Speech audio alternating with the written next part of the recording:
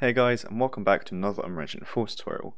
In today's video I'm going to be going over how to replicate widgets. So this is quite a simple one as well actually, and basically what we're going to do is I'm going to show you how to make a widget go up on all of the player screens and how to make a widget go up on just one player's screen as well, and giving you different examples of how to do this. So if I had to hit play, I can show you what we're going to make today. So the first example I'm going to give you is if I just press E, it should put a widget up on screen for all the players. So if I press E, you see here it says you picked up an item on both screens.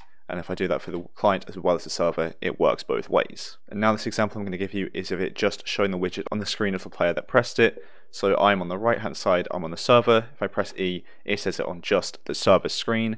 If I do it on the client as well, it says it on just their screen. So again, I'm going to be showing you how to do it for just one player screen or for every player screen in the level.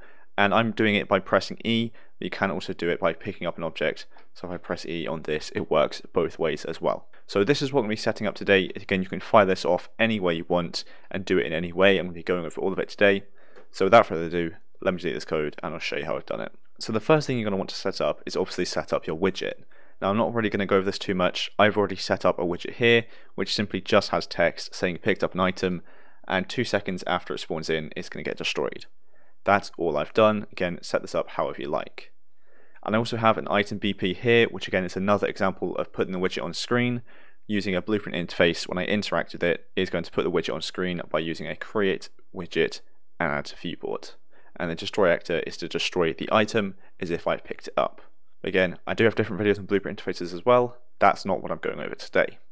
What we're going to go over is actually putting the widget on screen and replicating it.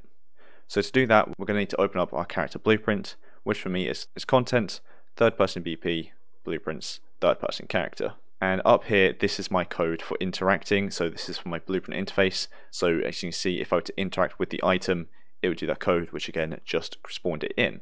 So that's another example of doing this.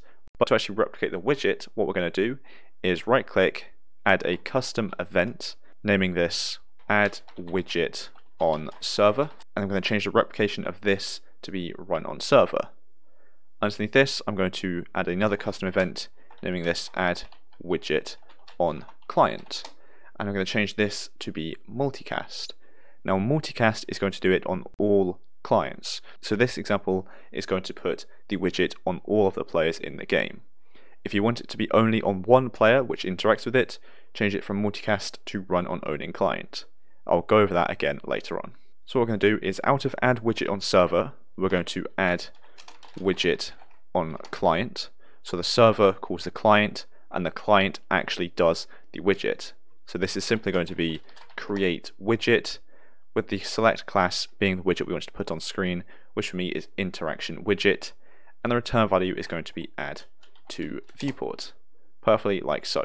Now you can change the owning player to be a different player controller for the current player you want it to be on screen for, but this method also works perfectly as well, because again for me all of my players share the same player controller. And to fire this off, again I'm going to just do the E key, but fire it off however you want. For example, if you were to interact with something, so for me in this example I'm just going to do the E key. So I'm going to get the E keyboard event.